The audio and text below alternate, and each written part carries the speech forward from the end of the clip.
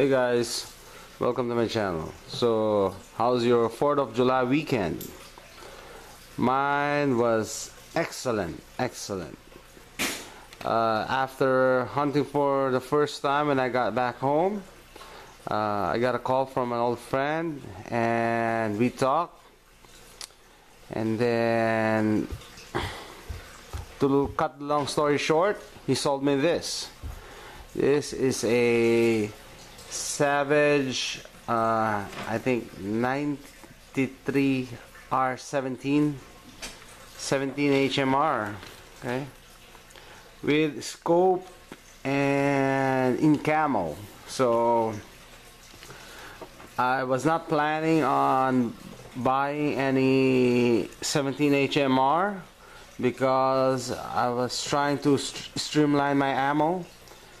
I don't want a gun using a particular ammo that none of my other guns use, but the deal was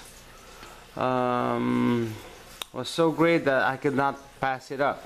Okay, so I looked it up online. These guns are selling for 300 to 450. I think 300 without the scope. 450 I saw at Sportsman's Guide. 440 this actual model with camo and scope.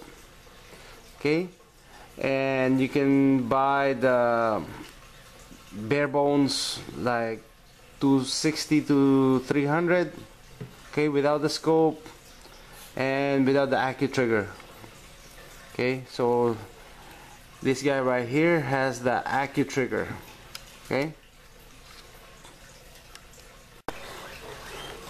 Okay, so he said this is brand new, never been fired. Okay. And I told him that I saw one online for 250. He said he's gonna match it. But to make it an even better deal, we went down to 200 bucks. Okay, 200 bucks. Okay, plus he gave me the ammo for it. So I got 1, 2, 3, 4, 5 boxes of 17 HMR. I think this costs upwards from 12 to 15 per box. So let's say 15, 30, 60, 75. So 200. And basically I got this for what, 120 bucks. Brand new, never been fired. Let's check the trigger pull. Safety check. Okay. So this is an adjustable trigger.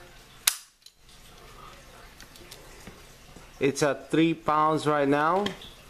I think it can be adjusted up to 1.5. Okay, but at 3 pounds, it's already light. Okay, for me. And it is packaged with a 3 to 9 by 40 Bushnell scope. Looking at the scope, it is clear, and he told me that this has been bore sighted but never been fired. So I'm going down the range, going to the range later to check it out.